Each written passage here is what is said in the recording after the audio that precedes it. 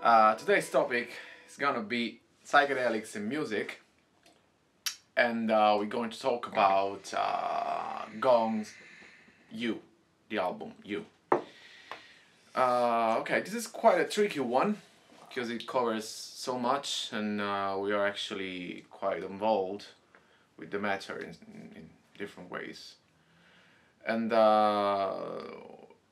I'm not sure my partners here have actually realized it, but our last album is pretty psychedelic, especially, well, talking about the lyrics, of course. Conceptually. Conceptually, yeah. It's very, very psychedelic. And I haven't actually really explained it to my friends here in detail. And they asked me many times to do it. Although, of course, they know that the general concept, we conceived it quite pretty much together, but never gone fully into detail. So we were talking about it and realized that at some point I'm gonna write something down, some kind of little essay about it, because we don't want to be very cryptic, right? Yeah, absolutely. We're just talking about the fact that Lucky Cat's not What? It's not moving. He's not doing what? He's not moving his hands. Oh, okay, just So sorted. Anyway, we're gonna talk about it in two different areas, I suppose. We're gonna give you some kind of... The thing to start with is psychedelic music effectively was a genre that started in the 60s. And came... In the 60s, actually. That's what I just said. Oh, I thought you said this. Oh, yeah, sorry. I'm listening to stuff, but thinking about something else. My brain is messing up. Amazing. Yeah. Good job.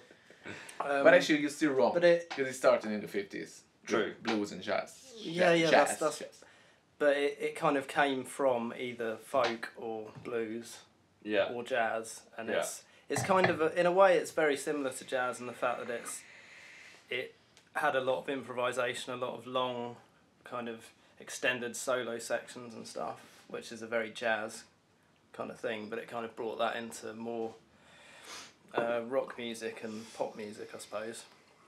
So with, obviously some of the biggest exponents of it, like Jimi Hendrix, Jefferson Airplane, who were some early ones, the Beatles, obviously. Yeah. Even the Beach Doors. Boys, Yeah, of Beach course. Boys. Yeah, everything pretty much, when it comes to rock, at least, psychedelic rock, everything pretty much started in California with San Francisco. San Francisco, yeah. Because they had loads and loads of LSD. Yeah.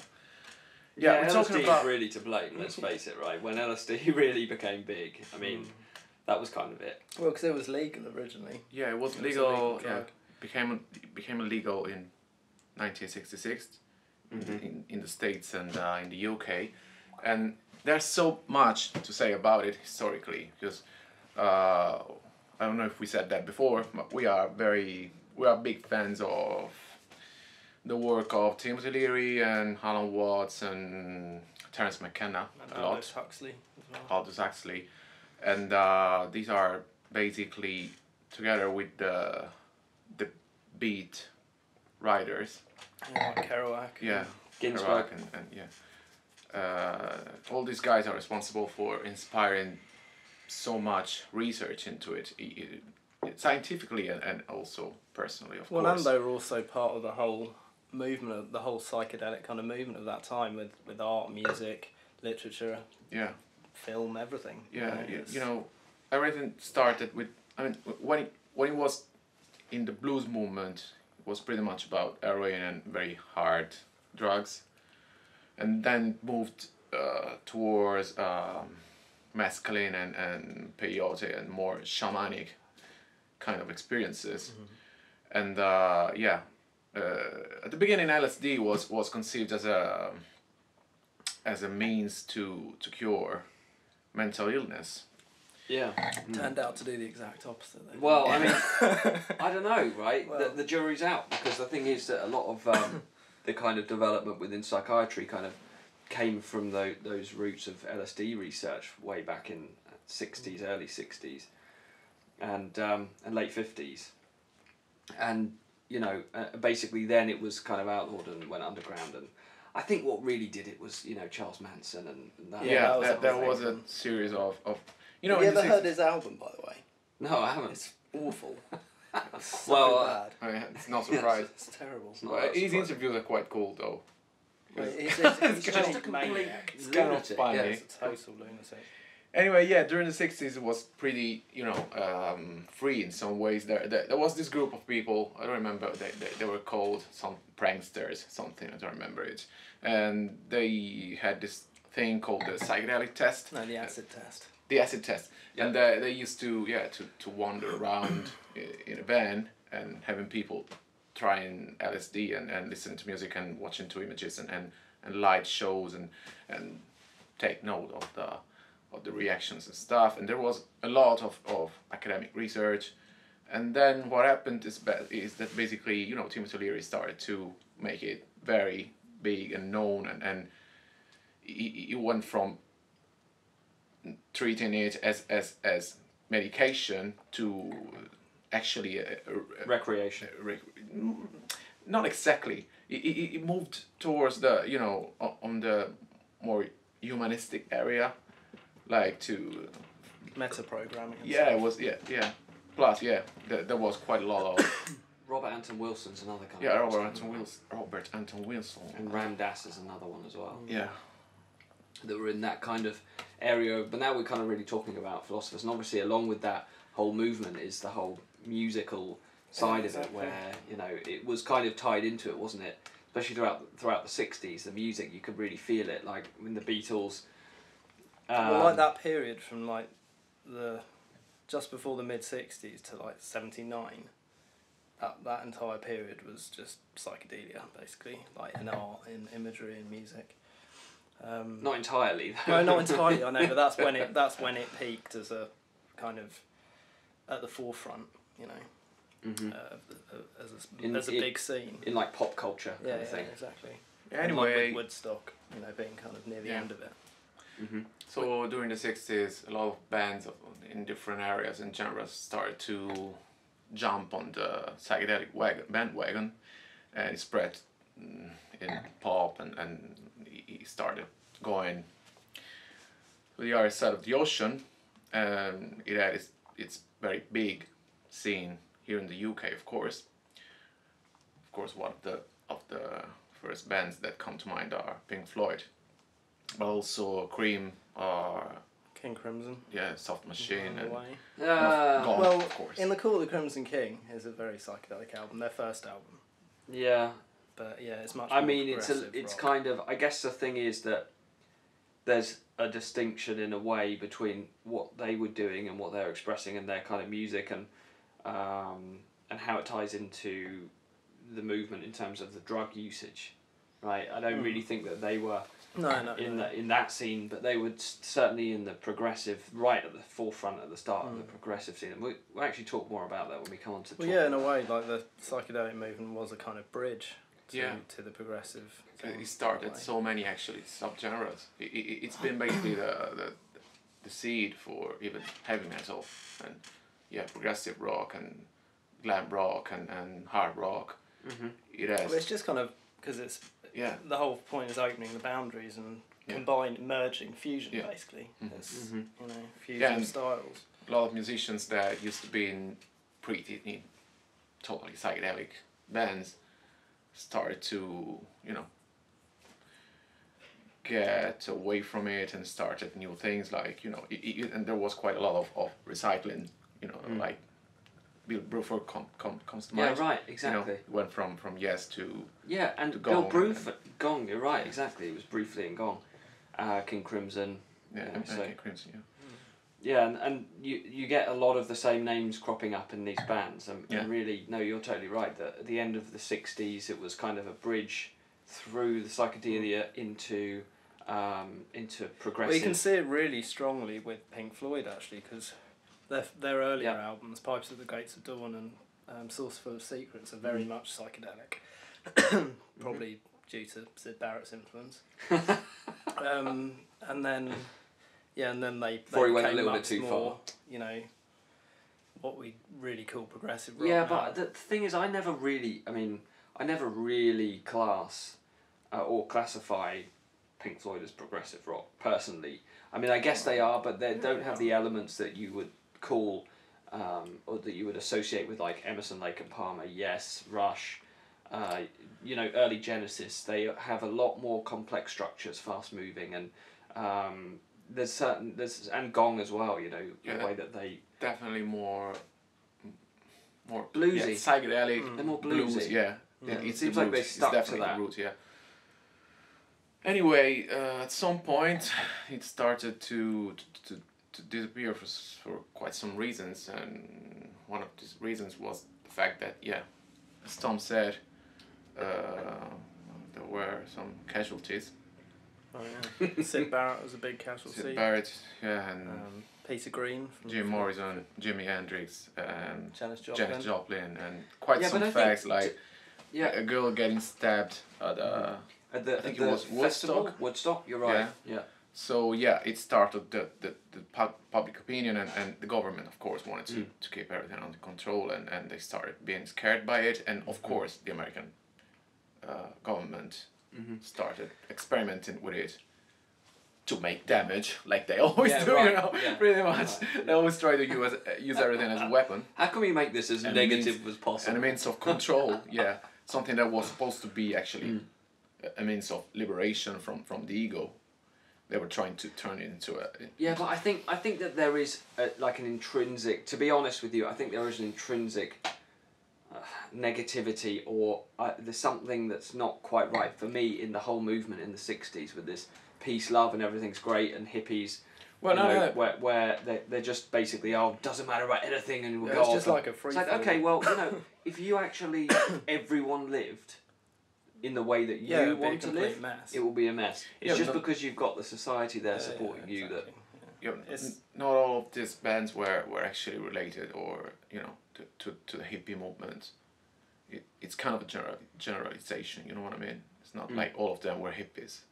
Some of them were just researchers of oh yeah, the absolutely. mind. I'm just saying in general that whole movement, for me, and really, in a way, a lot of the stuff that was going on, I mean, you can actually feel it in the music. It's very positive. It's very optimistic. Well, not always. It's not the case with Pink Floyd, for example. At some point, it started being somber, and even with Gong, the mood changed a lot. They went from being very satirical and funny to, you know, with You, they started being more, somewhat not serious, even just a bit darker, you know, and.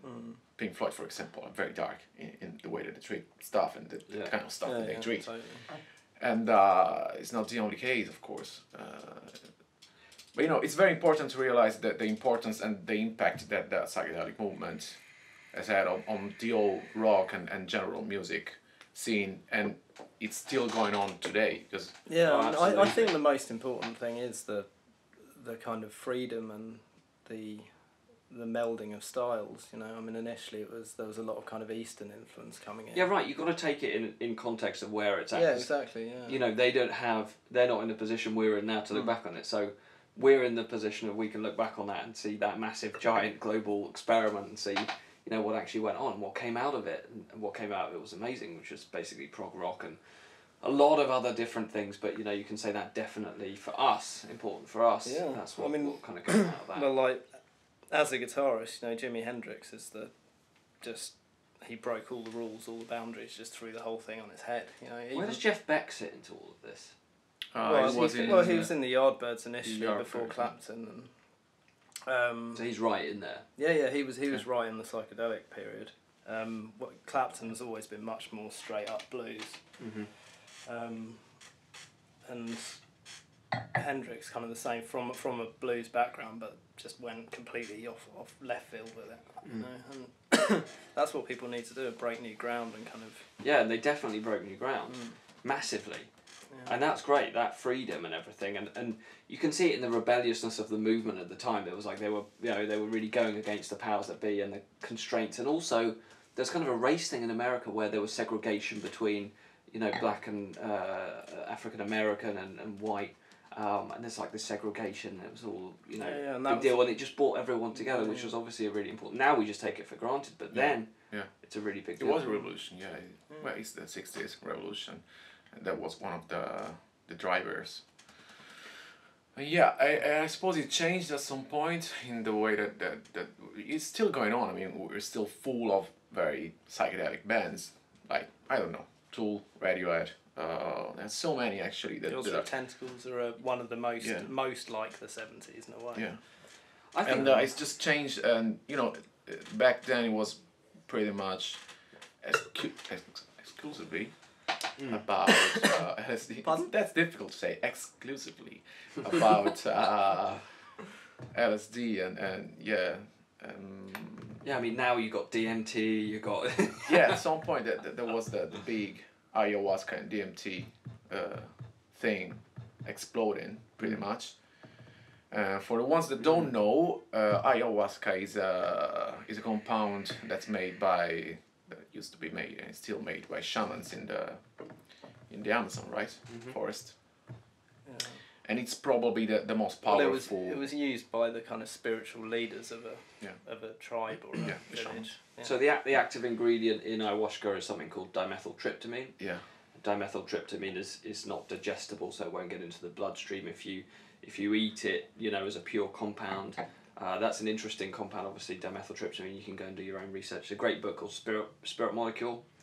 It's very, very, very, very, chemically speaking, very similar to. It's basically almost identical to serotonin, right? Psilocybin. No, I mean the hormone that's related to dreaming. It's serotonin, I think. Serotonin. Yeah. So it's basically it's something that you can find in pretty much every living organism. And ayahuasca, it actually allows that. It's combined with something called mono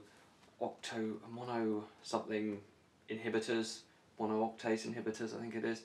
And what they do is they allow that to get through the stomach, go into the blood, and go through the blood-brain barrier, and then be absorbed by the brain. You can also smoke dimethyltryptamine. Yeah, the I don't know why we're going into this much detail on it, but Yeah, the difference would be that if you take ayahuasca, the process is very long. It's very similar to psilocybin, and it can last up to 8 hours, something like that. It's a very long trip. Whereas if you use DMT, which is dimethyltryptamine. Yeah, which is the same stuff, crystallized basically, and you smoke it. The trip is very, very, very fast and lasts very, very short, like 15 minutes. But what you see is supposedly nobody can actually explain it. We can't really comment on it. It's called the spirit molecule for some reason, I suppose. And I think Terence McKenna puts it as well as anyone can possibly put it. Probably. I mean, he's the guy who knows it, and really we probably know so much because we're a fan of his work and just what he has said. Really, I mean, you kind of almost just from listening to his stuff, you just kind of become an expert on that stuff. But he talks about a lot of other when things. It comes to psilocybin and DMT. He's bringing it kind of back to music, Sting had one experience with ayahuasca in his life when I don't know where he was, somewhere in South America, and with his wife, and he went to a kind of ceremony where they were taking it, and it's actually in his autobiography, the start of it, he explains his experience, and he's always said that was like a massively life-changing kind of experience that he went through. He's never done it since, or at all. That's the only time in his entire life. I don't think it's really something that you need to. Well, of course, there's people that's been doing it for years and years, but I think it's the kind of experience that if you really experience the real thing, which is up to you basically, it comes down to the way you do it. If you do it properly, which is definitely not going around Amsterdam tripping and having fun, and it's not the way it's supposed to be. The way it's supposed to be, according to Terence McKenna, and trust me, it's the way it's supposed to be, is laying down in a dark place and just letting go of yourself, basically. And the main thing about it, the main event that you're actually looking for is what they call the death of ego. Ego death. The ego death, yeah. Which basically means that it's like going back to an infantile state and losing attachment to everything that you deem important and structural to your life. Everything just disappears in some way, and all you can see is what you get inside. And then some people say they see God.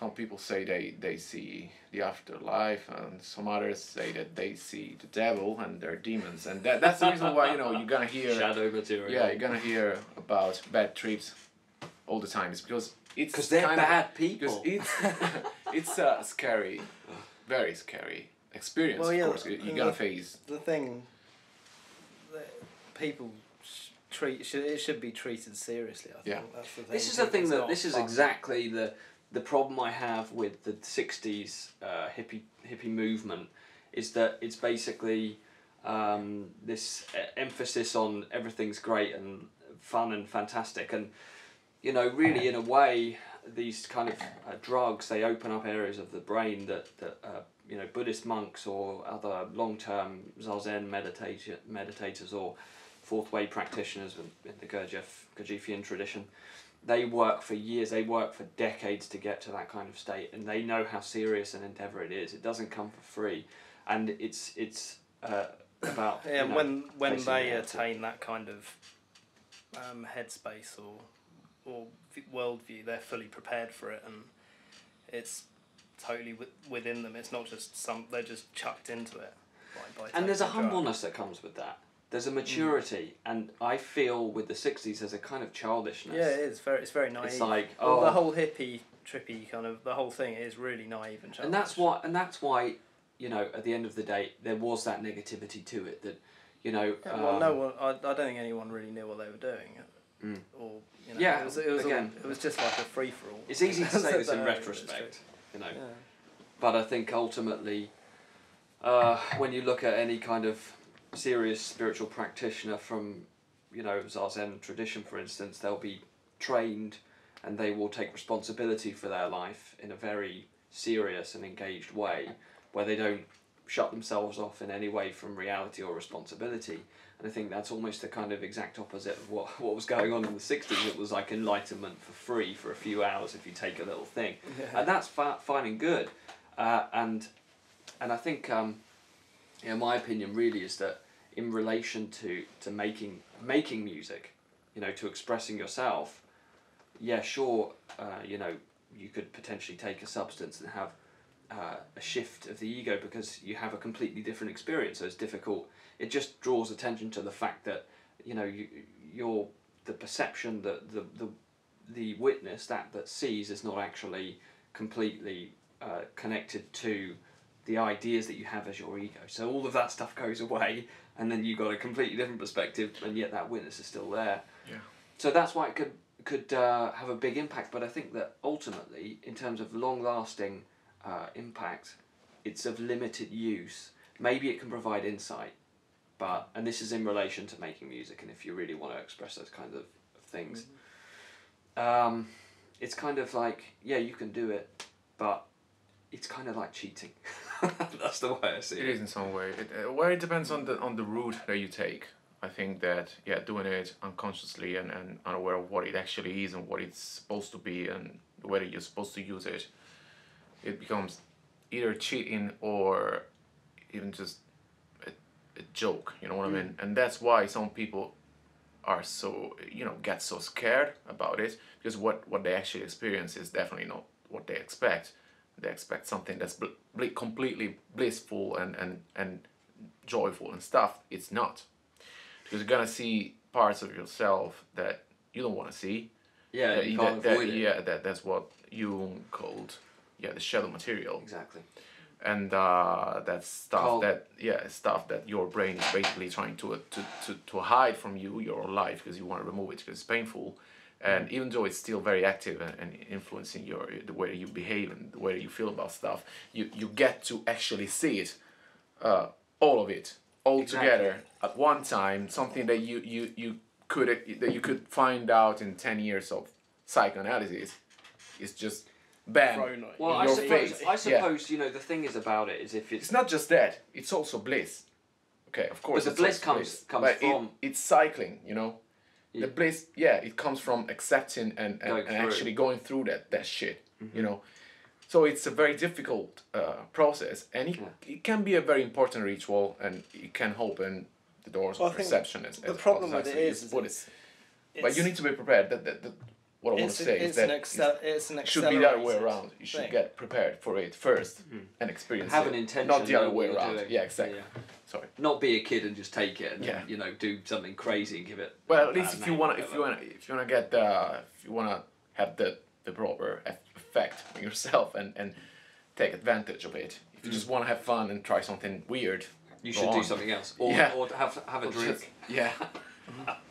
Yeah, sorry. But you know what you said about repressed emotions and everything, repressed material. It's kind of interesting and worthy of thinking about a little bit more, because in relation to music, you know, it's the repression of that kind of stuff, and the fact that that's not brought into consciousness. You know, the fact that that's ignored because it's a painful memory or comes from a traumatic experience.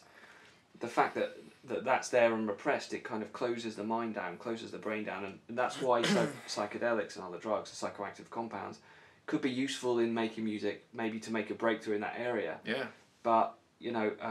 they're not in any way necessary. No, they're not in any way necessary. I think the thing is you can do that through... Especially because you can have the psychedelic... First of all, psychedelic means manifesting the mind, manifestation of the mind.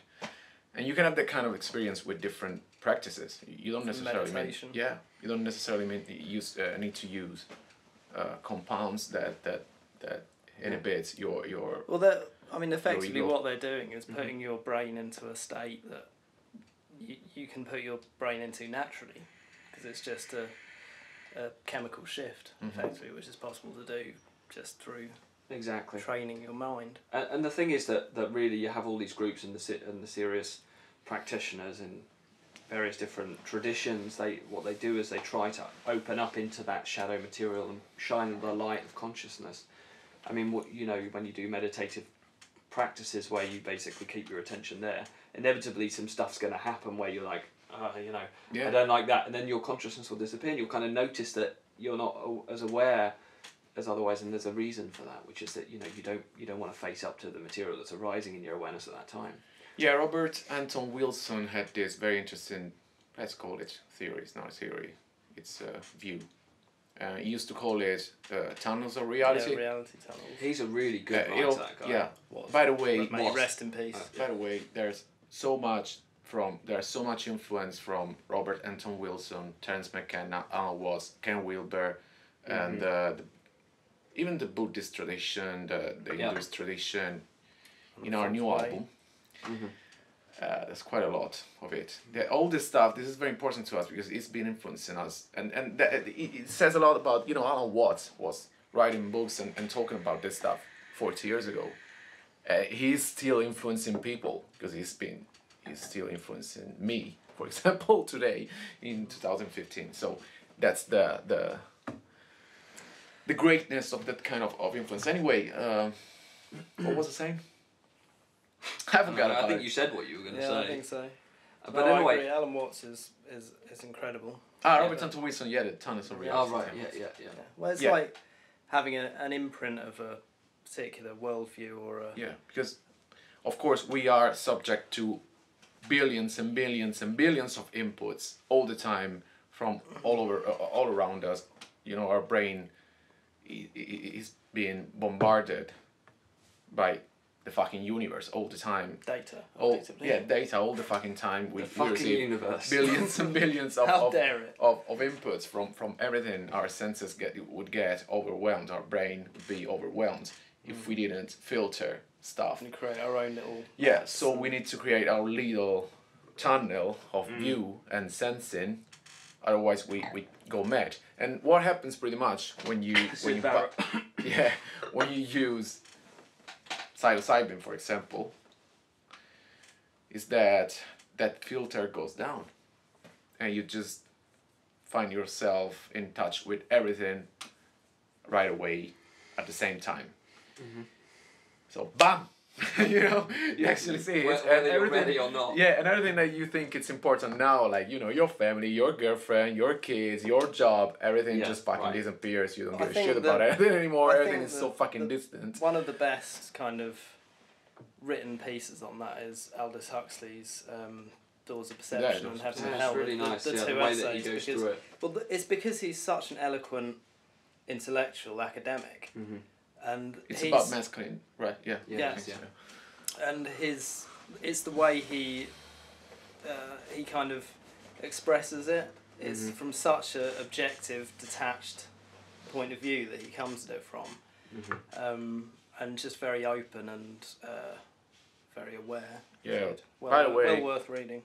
Yeah, we're talking about a guy that actually understood the way that the world should be. I think it was one of the greatest geniuses of all time. Yeah. And if you haven't, you should read a book called Island, in which basically he's gonna explain to you how the world should be if we want it to be happy and productive and functional. That's the whole point. Yeah. You know, I wanted to come back on something that I think we might have to kind of. Well, I wanted to go back on Ken Wilber. He said something interesting, which is that people who kind of rely on psychedelics, they, you know, for their spiritual practice, they end up having this dependence and this kind of effect where they don't quite fully integrate into their lives the general feeling or be actually living that. They kind of depend on it too much, and it's a temporary thing. Yeah. Okay. In relation to, I think it's important though that we touch on this in relation to what it actually means for creating music, because obviously creating music comes from a creative space. You've got to be creative, have parts of your brain open, or opening the brain is obviously incredibly important, and being in an open state of mind. And I suppose, you know, in a certain context, in certain situations, that might be helped through the use of psychoactive substances for certain people, maybe, probably, as almost proven by that psychedelic movement in the 60s. But you know, there are other ways to do it. You know, like Robert Fripp with his kind of practice of the fourth way and all that kind of thing. You know, I don't know whether you can actually ultimately class it as something that's dependable. Well, it's what it all boils down to is awareness. That's the key. It's getting to awareness.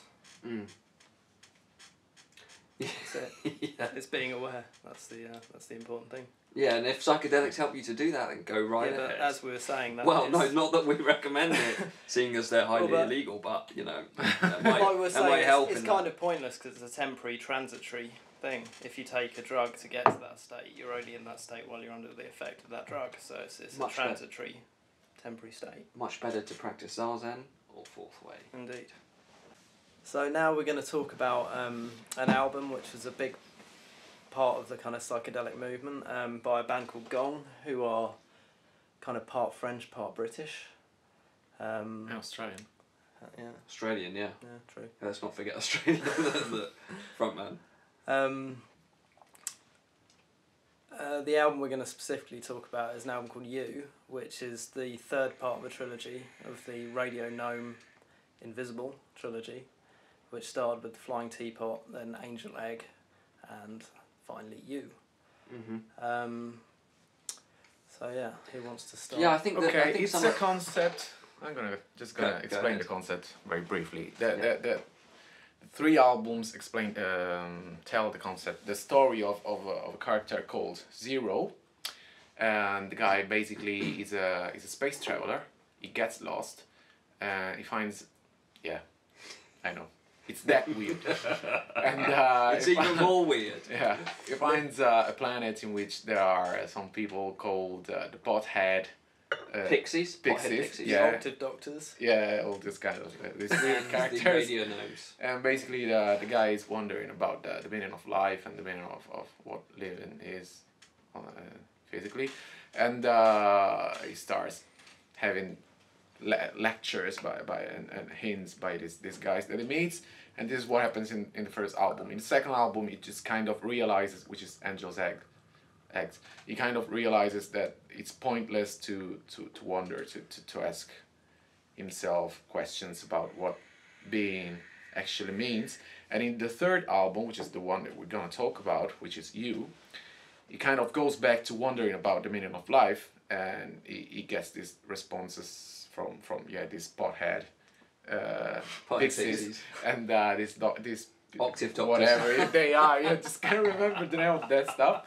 Yeah, that's pretty much what it is about, and that's it. Yeah. So well, musically, it's pretty mental. It's kind of like it reminds me of a like a Disney film gone horribly wrong, and just maybe really gone horribly right. Well, maybe horribly right. Yeah, maybe just horribly psychedelic. Horribly something. Yeah. It's just very odd, and kind of musically, it's very varied, and there's a lot of sort of jazz influence in it. Yeah, whenever they're sort of singing, it's very, very hippie folky in a way, and all these kind of bizarre, stupid space whispers. Space whispers, and yeah, it's very creative. It's the best way of putting it. It's very creative. It's Gilly or Gilly Smith. Gilly Smith. Yeah. She was the partner of David Allen, who was the front man and kind of was the guitarist and the singer of. He was he was the guitarist, the founder of also I think he used to sing.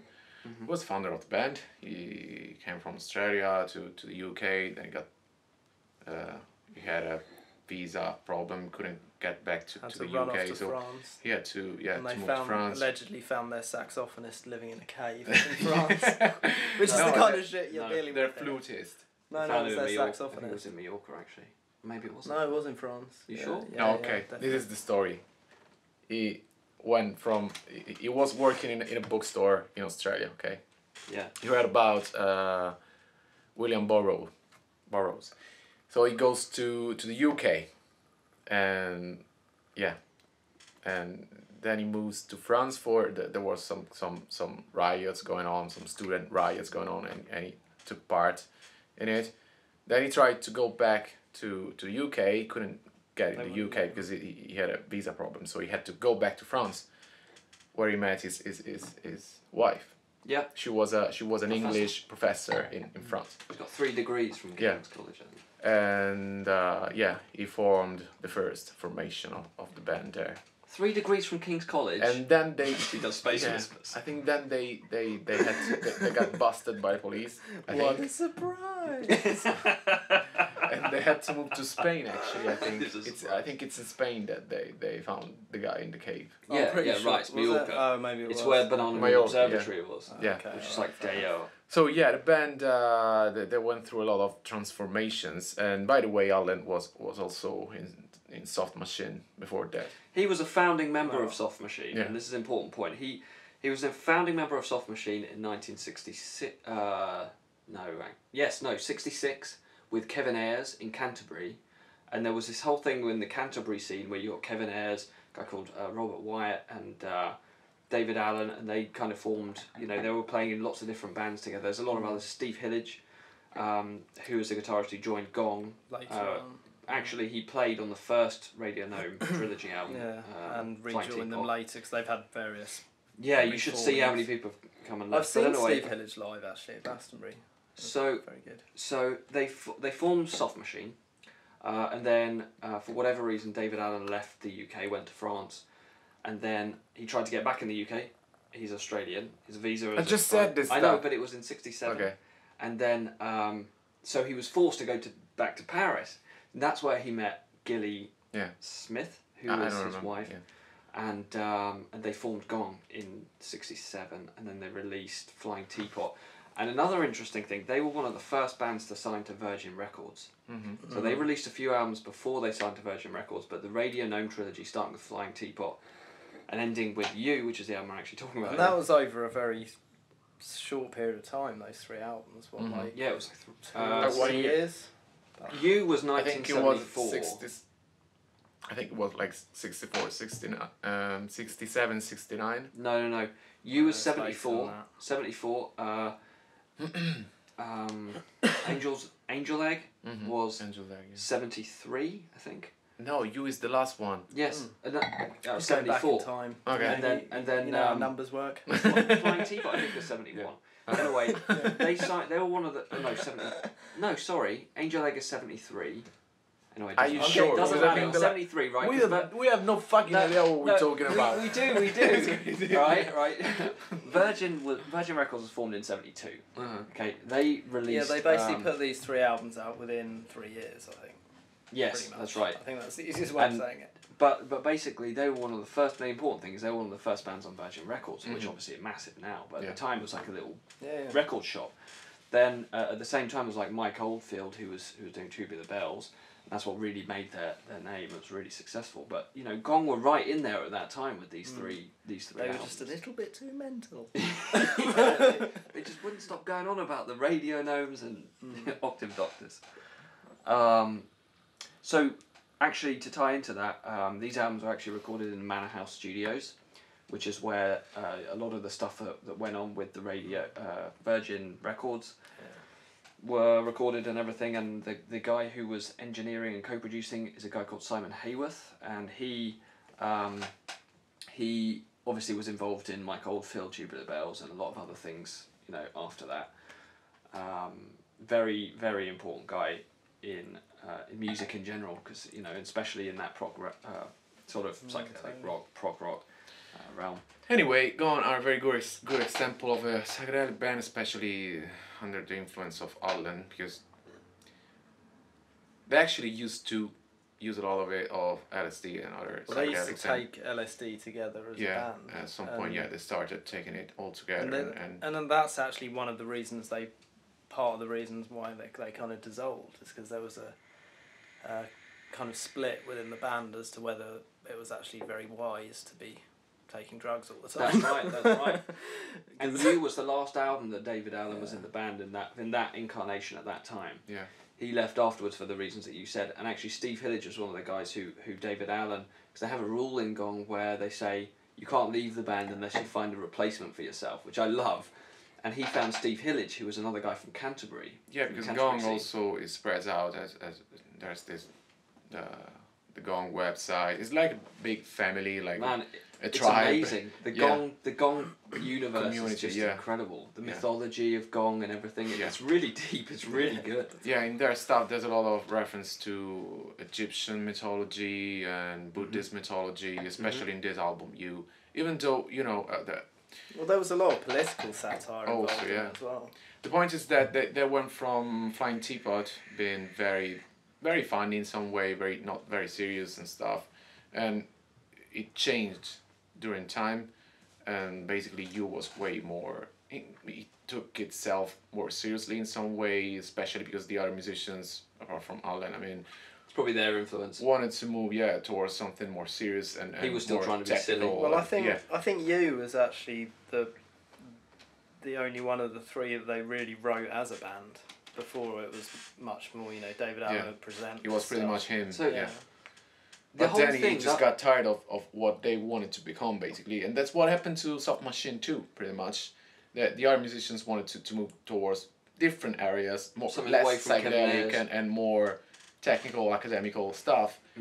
And basically, when the visionary left, what happened to the bands is that they transformed into this more sterile, even though very very good, musically, crafty and talking, but more sterile and less fantasy, less creativity in some way. I've got a couple of important things to say. One is that the whole Gong mythology and everything that is Gong, the band, and everything that David Allen was trying to do, came to him in a vision in 1966 when it was a full moon in 66, and he had this vision of himself on a stage, and basically that's when the whole thing came together, and ever since then he was trying to actually put that into practice and make that a reality.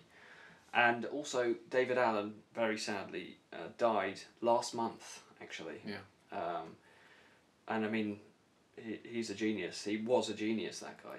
I really think that. And one thing that he said that really made me understand Gong was that basically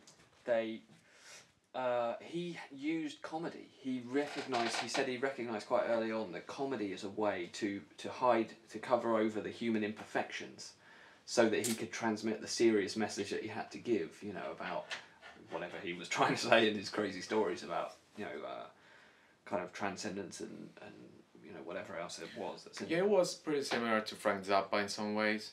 Especially in this album, there's a couple of tracks, especially the second one, which is called, I think it's called A Suggestion by one of those guys. What are they called? The Octave Doctors? The Octave Doctors. No, the other ones. Pixie Potheads. Yeah, exactly. Pothead Pixies. Which is pretty much a very Zappian song. It's like this very cool and funny music. They dun dun dun dun dun dun dun dun with him talking. It really, yeah, what the fuck. It really sounds like a Zappa thing. Yeah, but you know, actually, in the whole feel of the album, this is something that we don't have so much nowadays. You can really feel this in the psychedelic movement. The whole feel of the album is really, in my opinion, it's quite upbeat. It's like do. Yeah, it's very happy. It's kind of happiness. Yeah. It's really, such a fun album to listen to. Yeah, it's very cool. It's really enjoyable, like just at a really primordial level.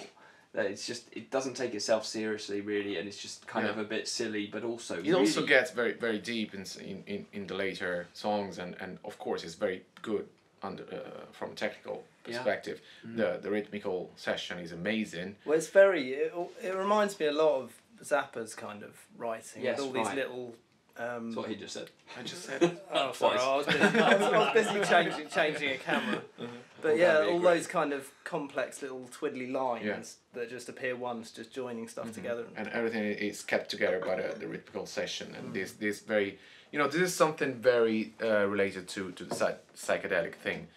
This, for example, in the bass, pretty much psychedelic vision and experience is pretty much based on patterns, okay?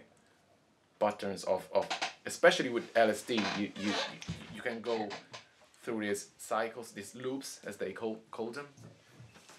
And in psychedelic music, especially in Osiris Tentacles, for example, you get this pattern in the bass and the drums a lot. Yes. With all this do do do do do do. Yeah, right. Listen to a track by Osiris Tentacles called Jurassic Shift. Yeah, it's fucking amazing. Yeah, it's all the bass and the drums. They keep up this pattern that goes on and on. It's very deep. It creates a structure and a focus for the other stuff to play around with. Yeah. Right.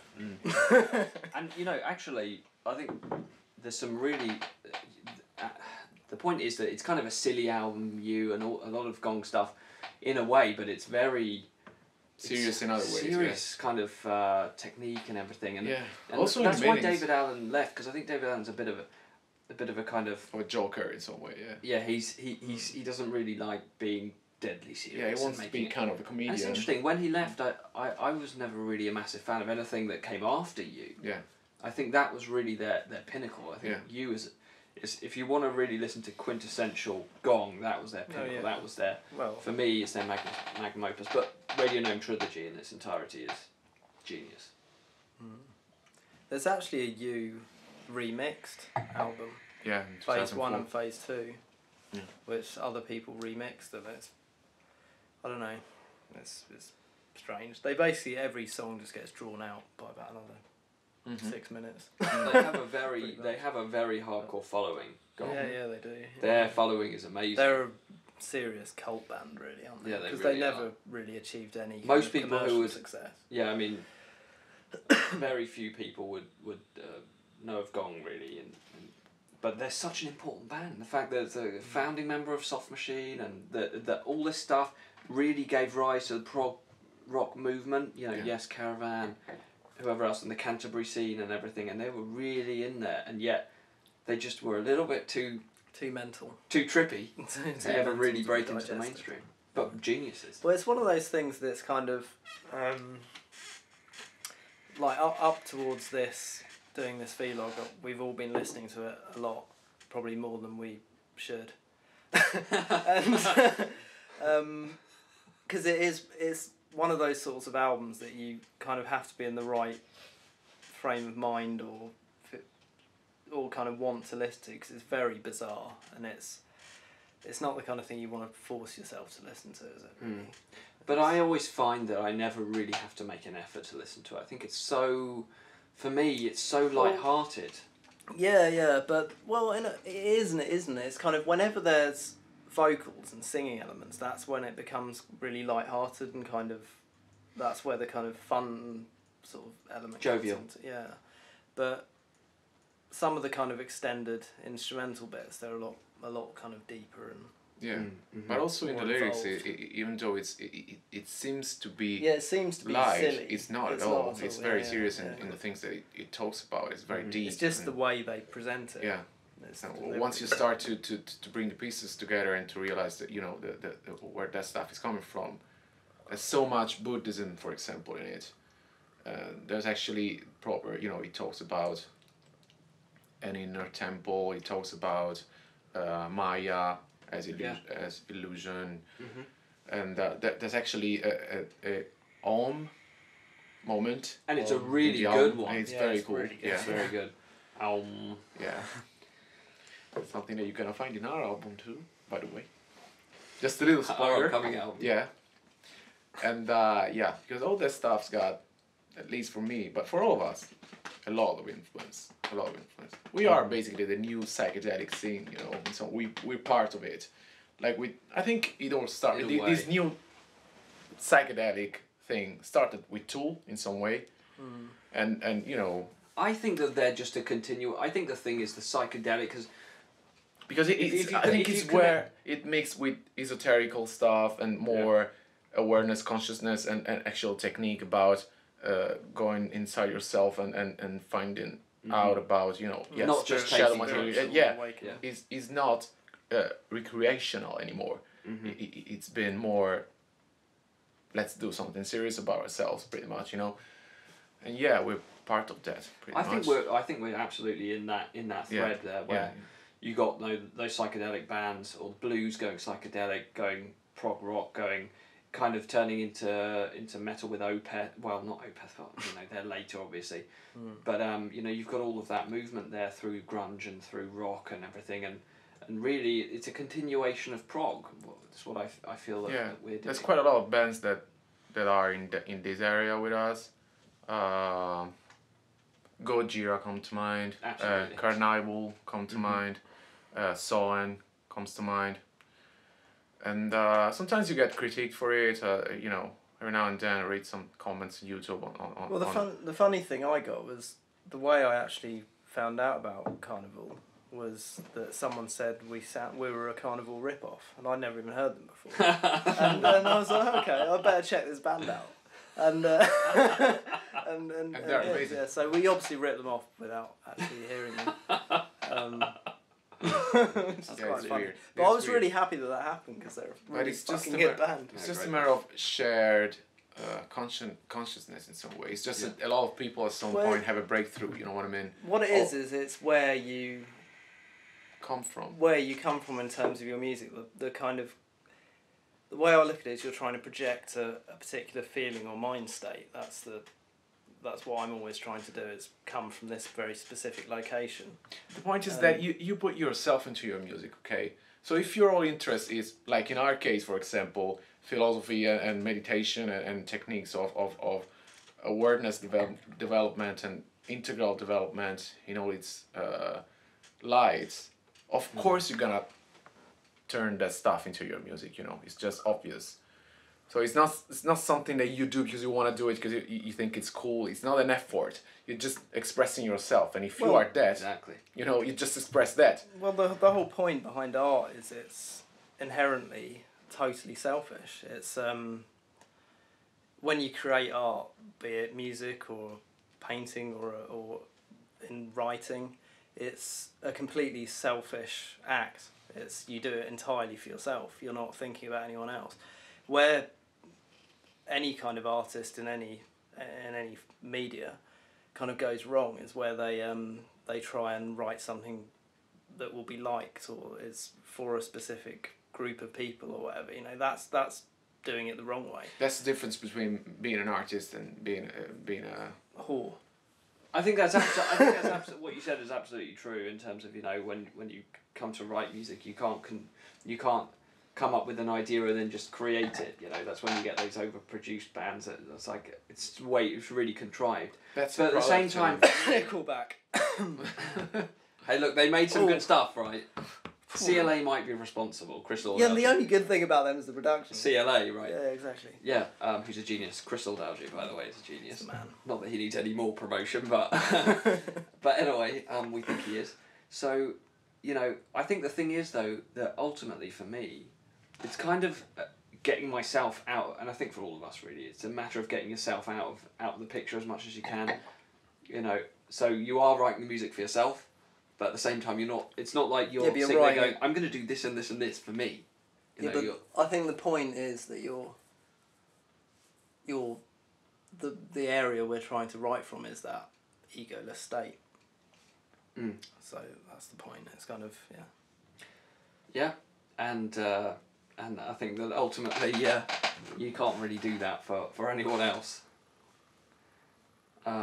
It's kind of a we've kind of gone off the subject of Gong here. quite severely. Quite drastically, yeah, but it was bound to happen. You know, they're that kind of band. So are there any band updates that we want to give? We got anything to say? Band-wise? I've got Shark. I don't think we said that on the 24th. Did we say it?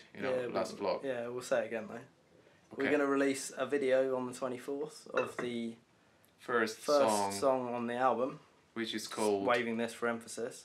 Can I say it? You're gonna give the name of the track away? Yeah, of course. Go ahead. Just to have something to add, you know what I mean? Why not? The song is called Fish. Logos. Fuck. Brilliant.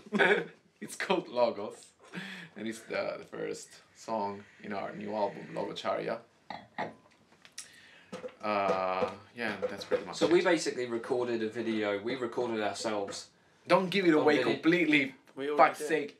You can piece it together. Okay. You know, if you're allowed to do that, I'm allowed to. Okay. No one watches these videos anyway. Some people do. Yeah, they're probably not going to get this far because we're approaching an hour now. Yeah. Well, you know. Anyway, seeing as we've gone that far, we may as well finish. So we basically recorded ourselves when we recorded that track. You know, in the studio, we're actually recording the live takes, and now we've basically put all of that stuff together into a video, or we are putting it together, and that's going to come out on the 24th, and we're really happy with it. Yeah, it's really good. It's good. Well, it's good. We like it. It's not like, maybe they think it's shit. We'll You see. know, We'll we keep see. saying that everything's cool, it sounds cool, it looks cool. For You know, us. maybe you fucking hate it and you think it's shit. In which case, you shouldn't be for watching us, this. it's good. We pretty much like it, you know. And if you do hate it, It's fine. it's good for you. That's fine. That's good. I don't care. Go listen to Gong. Go listen to Gong.